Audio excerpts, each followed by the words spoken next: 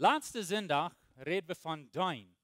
Und wir reden von, wo Gott uns eine Gabe gegeben hat, oder hat uns alle eine Gabe gegeben, zum Arm dein und zum Unterschied merken für Arm. Und so, wir sehen letzte Sonntag, dass jeder ein von uns hat eine Gabe. Jeder ein von uns hat Wort gekriegt von Gott, zum Unterschied merken für Arm. Diese Sonntag werden wir einen neuen Thema nennen, aber das ist noch dasselbe so zu sein als letzte Sonntag, das wird von der anderen Seite bekickt. Und so, diese Sonntag werden wir einen Thema nennen von Geben und von uns Geld. Geben und Geld. Und so, wir wollen über die nächsten paar Sünder ein bisschen checken, nächste Sonntag wird Isaac reden, aber wir wollen die nächsten paar Sünder ein bisschen checken, was hat Gott gesagt über das Geld, was wir haben? Was hat Gott gesagt und wo wir das sollen brücken und zu was wir dort haben? Und so, ich habe ein paar Fragen, die ich mir abstellen darf. Und ich will nicht bloß Fragen, die dürfen nicht blödes beantworten, aber ich habe ein bisschen grabbeln. Ein von denen ist, wo brauchst du das Geld, was du hast? Ich glaube, meist alle von uns haben vielleicht ein klein bisschen Geld in der Fupp. Je braucht hier in der Church, wir haben ein klein bisschen Geld von der, wenn wir wollen zum Dinge tun. Wo willst du das Geld brauchen, was du in der Fupp hast? Was hast du geplant mit dort? Was sagt dein Geld über dein Hort? In anderen Worten, wenn wir kicken, wo wir uns Geld brauchen, das sagt uns ein Schau von wo uns Hort ist. Und wenn immer wir von den Themen reden von Geben und von Geld, dann müssen wir dort verstehen, dass wir reden nicht so sehr von Summen und Quantidades, aber wir reden von uns Hort. Und so, wenn wir dort so starten und kicken, wir reden von uns Hort, von der. Was sagt dein Geld, wenn dein Hort? Ich weiß, Larry Burkett, vielleicht kann some von Ihnen den, der ist nu al gestorben, aber er wird in den States, und er hat viele Programme für Geld und wo Christen sollen mit Geld handeln. Er wird ein Lehrer, was gekannt wird, oder was Menschen wissen, er redet von Geld. Und so er sagt immer, wies mir, wo du dein Geld brauchen das, und ich will dir sagen, wo dein Hort ist. Und so, was sagt uns Geld über uns Hort? Do wir reichlich geben? Das du reichlich geben. Was meint das? Reichlich geben. Generous giving. Weil Jesus beweist uns, was das meint, reichlich geben. Jesus ist das Vorbild für uns, heißt der wir herangehen. Und er kommt nicht jeden, er weiß uns, was das meint, reichlich zu geben. Und dazu werden wir nicht da. So er kommt rauf von Himmel, hat alles, was ihm durch fehlen. Er kommt rauf, wart om, kommt nicht ihr starb für die und für mich, stund ab. So er gibt sein Leben für uns. Er gibt uns sein Wort. Er gibt uns sein Herr jetzt. Und wieder ist dort, die Bibel sagt, Paulus sagt, dass Jesus hat uns alles gegeben, was uns fehlt, zum am Leben. Jesus hat uns alles gegeben, was uns fehlt. Und so Jesus ist das Vorbild für uns, was das meint, reichlich zu geben. Er gibt alles. Er gibt alles für uns. Weil manchmal Menschen glauben, dass Gott ist ein Gott, der nimmt. Wir haben manchmal von Tindel geredet. Wir haben manchmal von verschiedenen Dingen so starten. Wir glauben, Gott ist ein Gott, der nimmt. Der nimmt meine Dinge. Der nimmt mein Geld. Der nimmt das für sich selbst. Und weißt du, Gott ist ein Gott, der nimmt. Aber weißt du, was er von dir nimmt? Er nimmt deine Sünde. Er nimmt deine Krankheit. Er nimmt deine Schwachheit. Und was gibt er die trägt?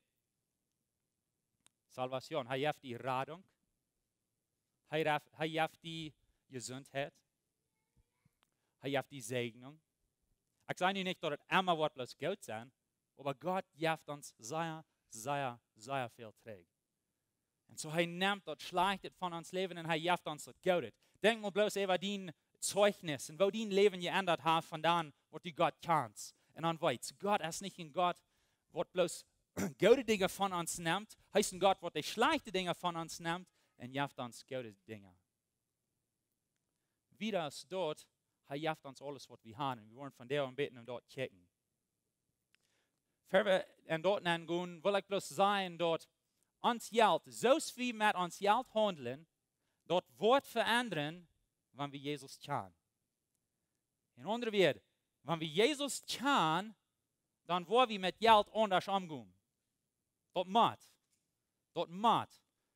Wenn es blitzt, dann rummelt das. Ein kommt, dann kommt den anderen.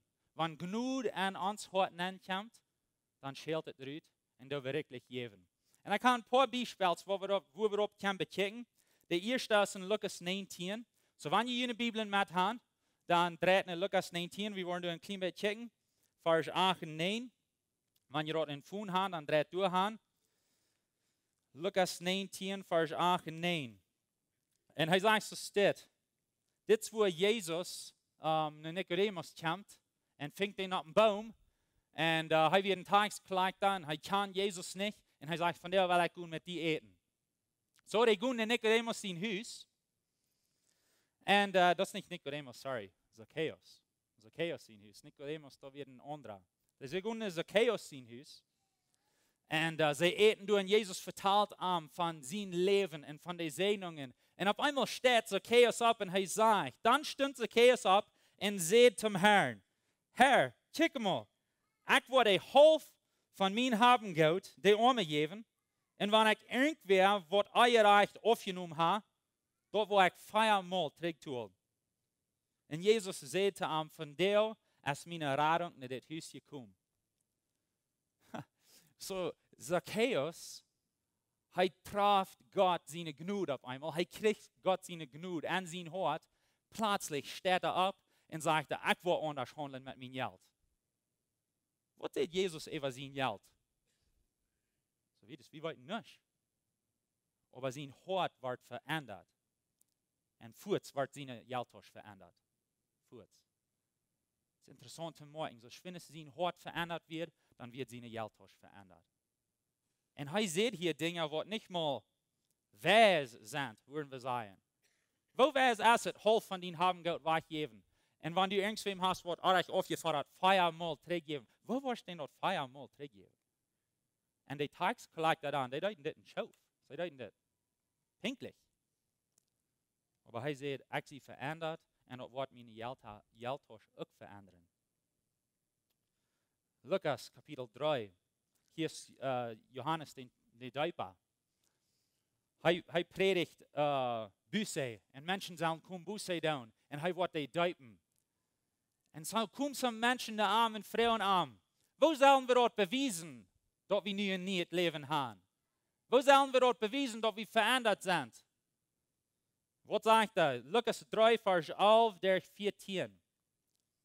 Johannes zegt aan, wer 2 soorts kleider heeft, soll den eingeben, der keine haft. Und wer zu eten haft, soll dort krank so merken. Und dann kam der Taxkollektor, sich däupen zu lassen in frühen Lieder. Was sollen wir tun?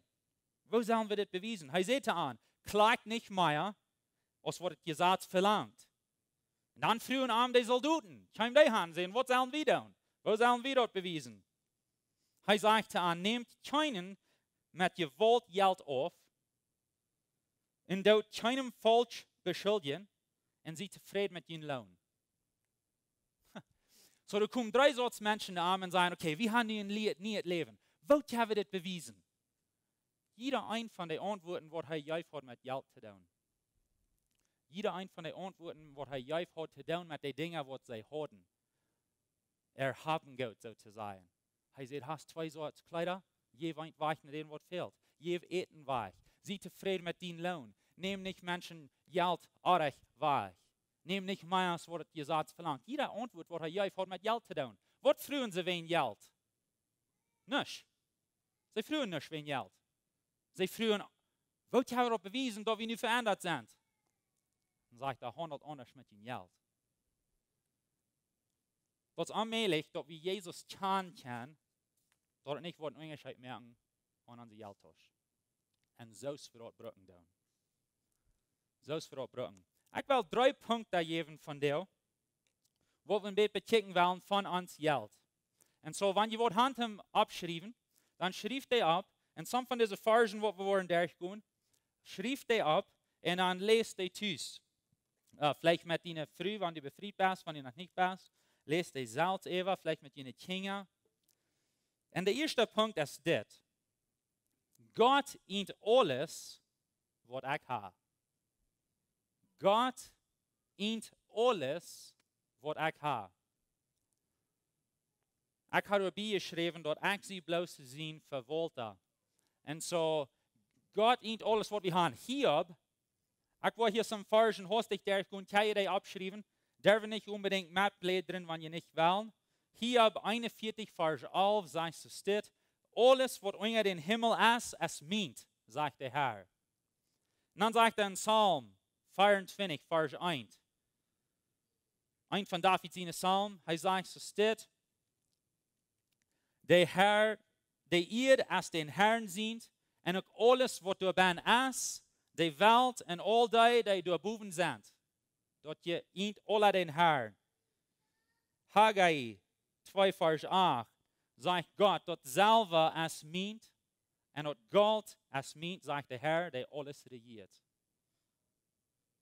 1. Korinther 6, Vers 19 bis 20. 1. Korinther 6, 19 und 20 sagt es steht, oder weet je nicht, dat je Charpa ein Tempel voor den Heilige Geest is, die in je woont, in den je van God hand.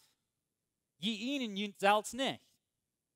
Je sind voor een deren Preis gekauft, du wen verherrlicht Gott met je Charpa. So, wenn wir in die 4 Versen checken down, was haben wir geleerd? Gott eent alles, aber er eent die ganze Erde. Hast du irgendwo lohnt? Ich habe 2 Acker, wo mein Hausboven steht. Wer eent dort? Gott. Er sagt, er eent die ganze Erde und wie das dort alles, was du ben ist. Alles, was du ben ist. Dort sagt Gott eent ans Geld. Er sagt, all die Silber und all die Gold es meint, sagt der Herr. Hast Geld? Hast Geld in deine Fupp? Wem ist dort? Wer eent dort? Er sagt sogar den Charpa. Je hiert die zelfs nicht. Wo wen, wenn Jesus hat die gekauft von deren Preis? Den Charpa. Du wen verherrlichen wie Gott mit uns Charpa. So wir wollen nicht nennen gehen, aber dazu wen, da weiß ich erst, ob wir uns Charpa gesund haben. Wir verherrlichen Gott mit uns Charpa. Gott eent alles, was ich habe. Ich sie sind Verwalter. Und Verwalter, wir sind, ich sie vielleicht nicht so bekannt mit dem Wort Plattdeutsch, aber wir sind vielleicht bekannt mit dem Wort Ungerwirt. Wir sind Ungerwirt. Wir haben einen Wirt. Und ein Ungerarm ist der Ungerwirt. Was der Ungerwirt? Der, was der Wirt sagt. Wir sind, so zu sein, Gott sind Ungerwirt, so zu sein, über die Dinge, was er uns gibt. Wir sind die Verwalter. So was tun wir mit unseren Dingen, was wir haben? Dort, was der Wirt sagt. Hast du den Wirt mal gefragt, was ist das mit deinem Geld? Mit deinen Dingen? Frau an. Frau an. Weißt du, in unser Wirt, der wird betult für was der tut, right? In unser Wirt wird betult. Wofür tulst du die selbst, zum Gott in unser Wirt sein? Gott hat uns Leuten entschieden, wofür wir wollen uns selbst tun. Von uns Geld. Was wir haben, was wir kriegen, was wir merken. Wofür von dort tut die selbst, für die selbst zu brauchen? Wie sind sie in unser wird? Er eent alles. Vielleicht so am Frauen. Vielleicht so am Frauen. So der erste Punkt wird, Gott eent alles. Okay? Der zweite Punkt ist, wir sind geraubt zum Reichlich Geben. Wir sind geraubt zum Reichlich Geben. 2. Korinther 8. Weil in dem Neuen Testament, wenn wir checken down von Städten, wo es von Geld reden wird, ein von den größten, längsten Städten in dem Neuen Testament, wo die Rede von Geld geben, ist 2. Korinther Kapitel 8 und 9. So, wenn ihr mal Zeit habt, dann lest dort durch. Ich glaube, wir wollen da was lernen von was Gott, von was Jesus will haben von uns, wo wir mit uns Geld umgehen. 2. Korinther 8, Vers 2, sagt es steht, er redet hier von der Kirche und der armen Jent. Und er sagt, die sind in ihre Troubles, und die sind so hart versucht worden, standhaft geblieben, die sind standhaft geblieben, und wenn sie auch sehr arm sind, haben sie doch Jahren reichlich gegeben. Und so, was passiert hier? Die Kirche in Jerusalem ging durch eine schwere Zeit. Die ging durch eine Zeit, wo die viel Verfolgung kriegen, die ging durch eine Zeit, wo die dort nicht rief haben. Die ging durch eine Zeit, wo sie meist nicht zu eten hatten. Und so nu sind hier mehrere andere Zeugen, was Paulus angefangen hat. Und nu will er mit diesen anderen Zeugen reden, zum Geld kriegen, zum Trägen nach Jerusalem bringen, zum die Zeug mithalten, dass die Menschen dort nicht so knapp haben. Und so, er schickt den Brief rum und er sagt, nu werden wir Geld aufkleiden, zum jene Brüder dort halten, wenn sie ein Feld dort. Und so, er schrift hier in die Korinther, und er redet von der Zeug, was in Mazedonien ist. Und er sagt, sie haben sehr reichlich gegeben. Sie werden sehr arm, sie haben noch knapp, aber sie haben sehr gegeben. Und du wenn wir dort brauchen, zum Jünd aus Korinther ansporen, zum auch reichlich geben. So, das wird hier angeht. Und so, er sagt, sie haben sehr reichlich gegeben. Vers 7 sagt, ihr seid in alles so reich, im Glauben, im Reden, im Verstehen, in Anhaltend sein und in andere Geld sein. So seid nu du, dort ihr auch in diese Gnade zum Geben uittekenen. Und so Paulus sagt, dort sei wir ein sehr, sehr reiche Zeug. Und dann nannt er die Dinge, wo sie reich werden. Und dann sagt er, okay, nu werden wir auch reichlich geben. Nu werden wir auch mitteilen mit den Dingen, die wir haben, zum den Nächsten halten. Wo wen? Wenn Jesus hat uns Hort verändert. Jesus hat uns Hort verändert. So das ist nicht, dass Jesus nun in die kommt und sagt, nu musst du das tun. No. Er sagt, ich habe alles gegeben für die, zum ein Beispiel sein für die, was was tun. Wo wird das in Unterschied merken an die? Wo wird das dein Hort verändern? Und wenn dein Hort erst verändert ist, wo wird das deine Geldtasche verändern? Vers 9 sagt, dass es steht. Je seid ja mit unserem Herrn Jesus Christus seine Gnade bekannt. Wenn er auch reich wird, wird er doch arm am Jünd halten, dort je durch seine Armut können reich werden. Und so er sagt, Jesus verleiht alles, was er hat, kommt nach der Erde, wird arm für uns, zum dort wir wollen können veränderten Leben haben, und dort wir wollen können reich sein, und was von was? Bloß ein Geld? Nee, aber an diese Dinge, was er hier gut abnimmt. Und Glauben, und Reden, und Verstehen, und anhaltend zu bleiben, und in andere Geld zu sein. Er sagt, wenn Jesus nach der Erde kommt für dich, dann sollst du reich sein in diese Dinge. Du wirst reich sein in diese Dinge. Weil ihr hier Lebenswasser, wir glauben, dass Jesus kommt, uns ein neues Leben zu geben. Er sagt in Johannes 10,10, dass er wird gekommen, uns Leben zu geben, und ein Leben voll ab. Das ist, was es meint. Dass wir reich sind in diese Dinge. Dass wir reich sind in den nächsten Leibwesen. Dass wir anhaltend sind an uns Glauben. Dass wir nicht angeklingt worden von Sinn an uns Leben. Und dass wir reichlich geben tun. Dass wir reichlich geben tun. Nur Gott sein Weg. Nur Gott sein Königreich zu sein. Zum einen Unterschied merken für arm. Wir sind geraubt. Reichlich, zum reichlich geben. Den dritten Punkt ist, so steht, some haben den Guf zum Geben. Some Menschen haben den Guf zum Geben. Letzte Weg, als wir kicken die verschiedenen Gufen, was Jesus uns gegeben hat, in Römer Kapitel 12, dann sagen wir, dort ein von den Gufen, was er uns gegeben hat, als Zeug, some von uns ist geben. Römer 12, Vers 8 sagt, dass wenn die Guf geben ist, dann geben reichlich. So wir sind alle geraubt zum Geben, aber some von uns haben eine besondere Guf zum Geben.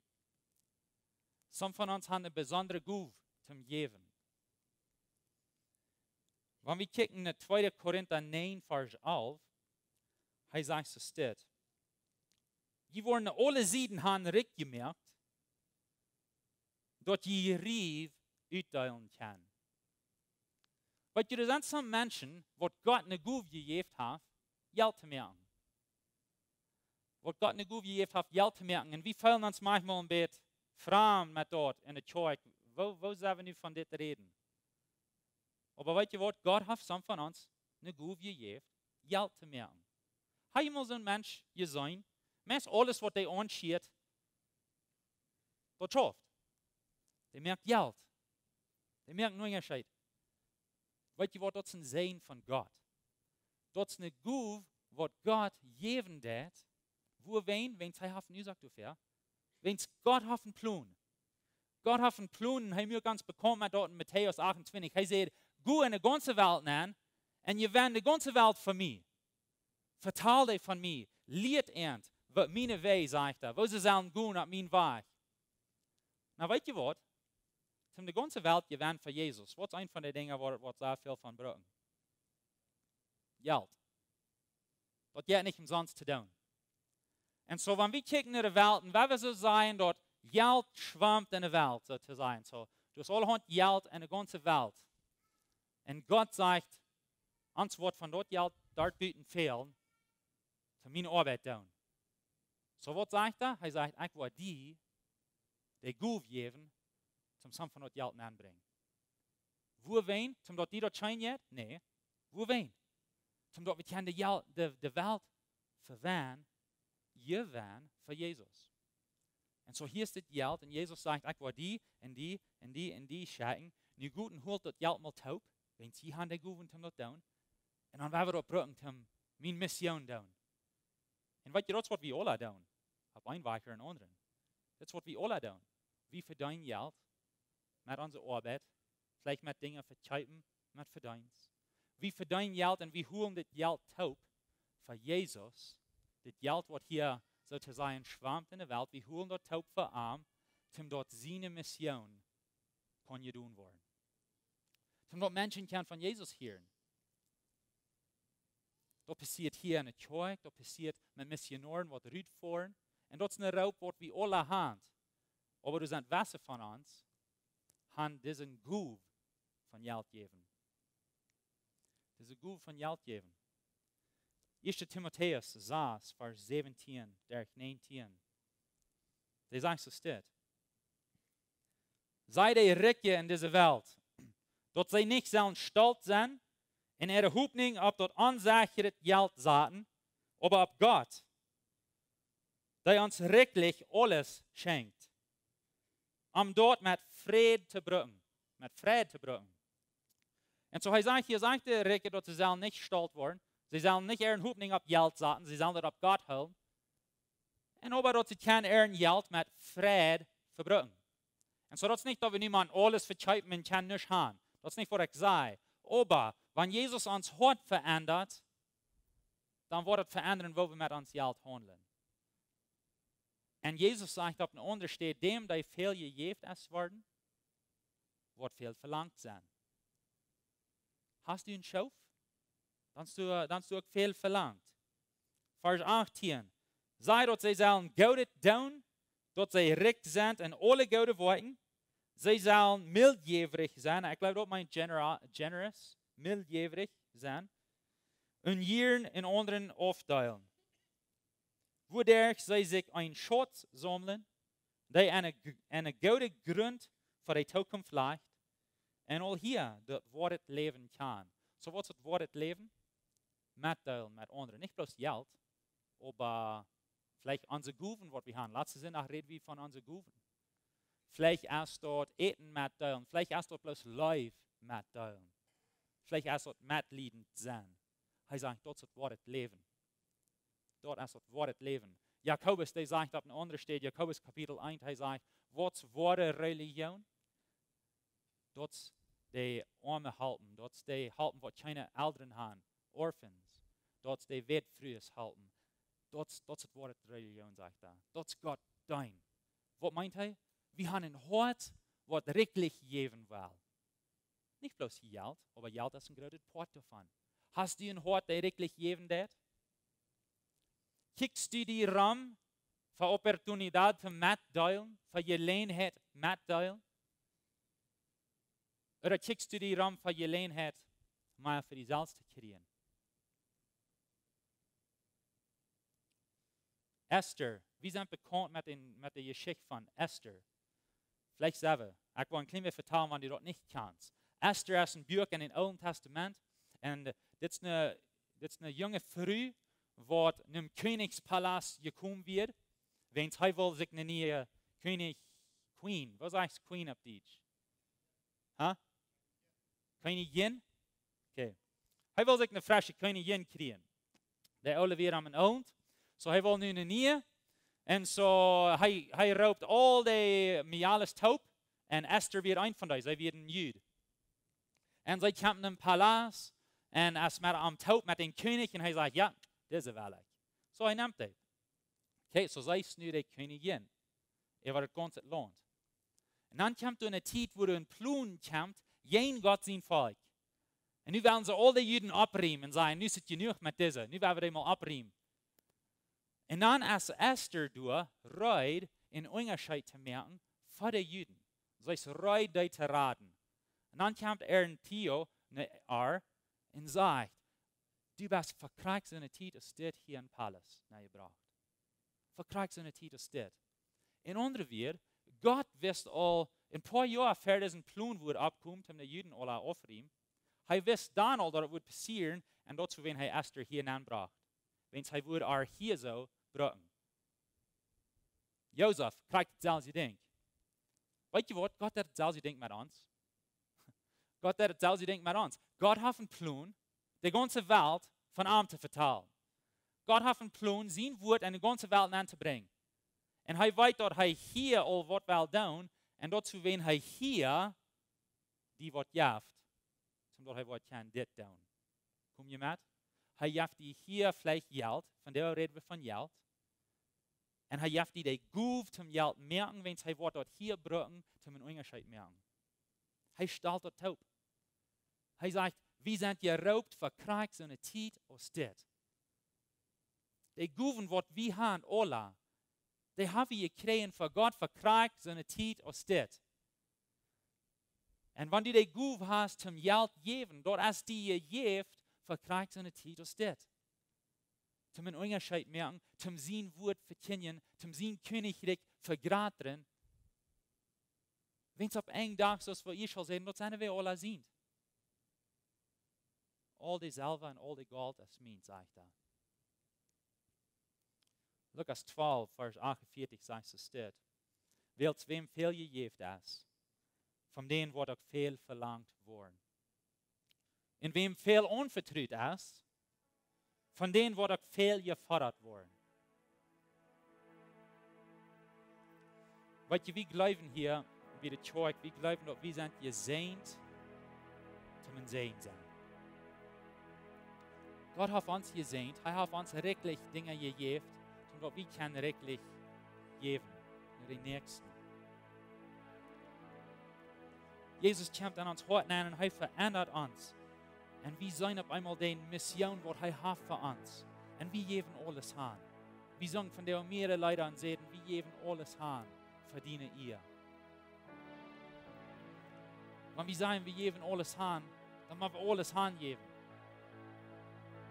Heeft met onze geldtas ook te doen. So some haben den Guf von Geld geven. En weet je wat, in de kerk reden we niet van de Guf, want we zijn een beetje aanmakkelijk met dat. Aber wie sollen Menschen Motto sprechen? Wenn du den Guf hast, dann braucht er nicht bloß zum Geld hier in der Kirche bringen. Das ist nicht von wo ich rede.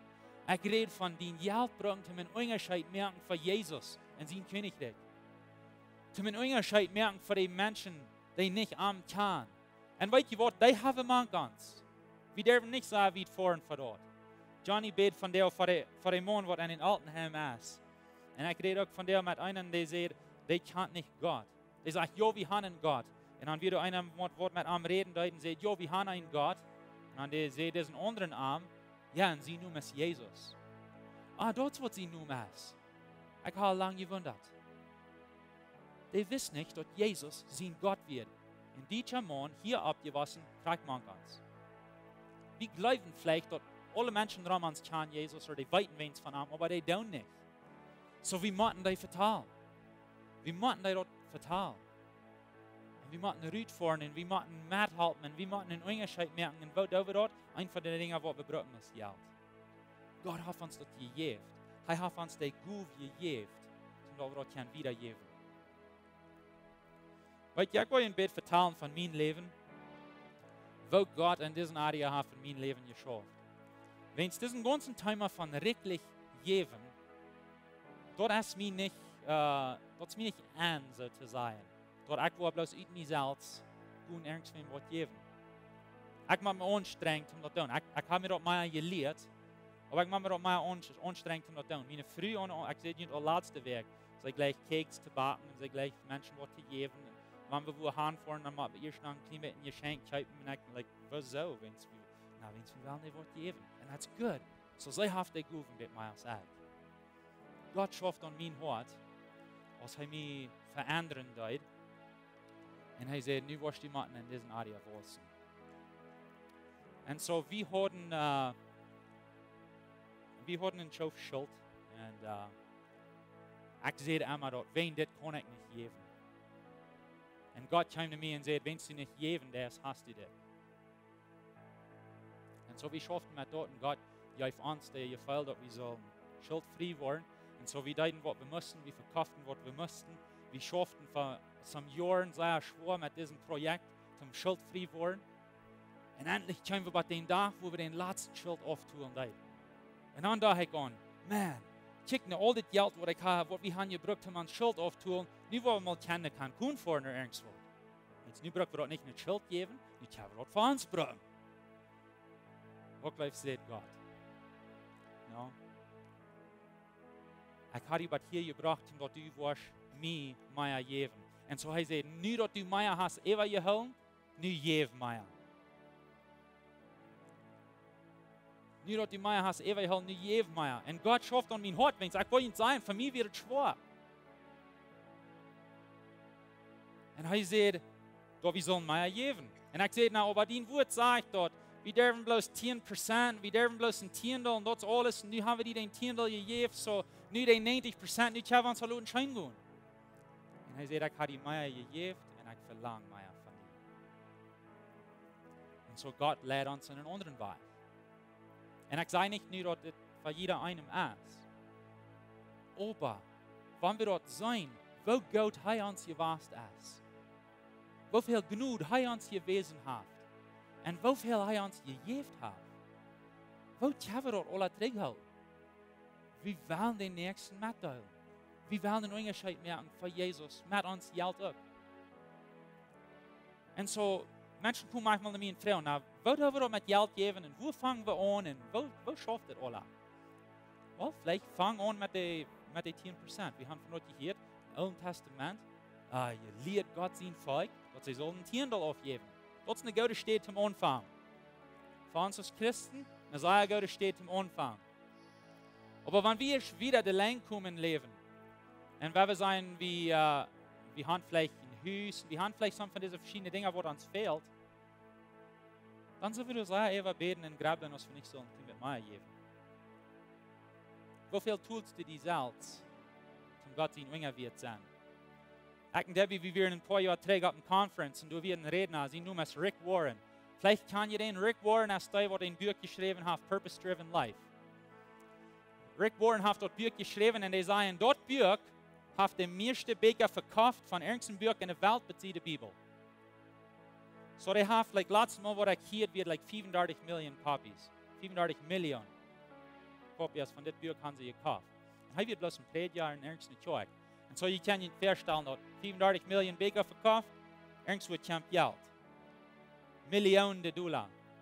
Und so er teilt sein Zeugnis mit, auf diesen Conference, wo wir waren. Er sagt, er hat seine Früh, als er sich befrieden, sie mögen sie Entscheidungen sehen, wir wollen jeder Jahr mehr Prozent weggeben als das letzte Jahr. Prozent, nicht $, Prozent. Und so er sagt, welche Jahre hatten sie doch knapp und dann gingen sie ein Viertel% ab. Ein Jahr hatten sie vielleicht 11%, nächstes Jahr 11,25%. Some Jahr hatten sie dort gut, so dann gingen sie ein paar Prozent ab. Oder vielleicht 5%. Die werden nu al 31 Jahre befreit. Und er teilt mit und er sagt, dit Jahr haben wir dort Waren abgedun von 90 bis 91%. Was die weggeben dann, nicht was die holen. Was die weggeben dann. Wo wen, wenn er sagt, wir haben alles, was uns fehlt. Und aber viele Menschen haben nicht, was ihnen fehlt. Die haben nicht Jesus, die kann nicht das Wort haben. Und Gott hat uns gesehnt mit dem Geld und wir wollen dort wieder regen und wieder ein Sehen sein, damit wir die Welt gewinnen für Jesus. die werden geraubt zum Geben. Und so, was sage ich hier? Ich will nicht haben, dass wir nicht bloß an Nummern denken, aber wir denken an das Hort. Was sagt uns Hort? Was sagt dein Hort über dein Geld? Und ich will die Mut merken, dieser nächste Weg, bet über dein Geld und wo du damit umgehst. Und frage Gott, was was von mir haben, Gott? Was soll ich tun mit dein Geld? Ich will abstehen und beten. Jesus sagt, ich weiß, dass du bist uns gut und ich weiß, dass du weißt gute Dinge von uns, für uns. Und ich weiß, dass du hast uns beste Dinge gegeben, dass wir die können brücken für uns. Und ich danke dir für das, Jesus.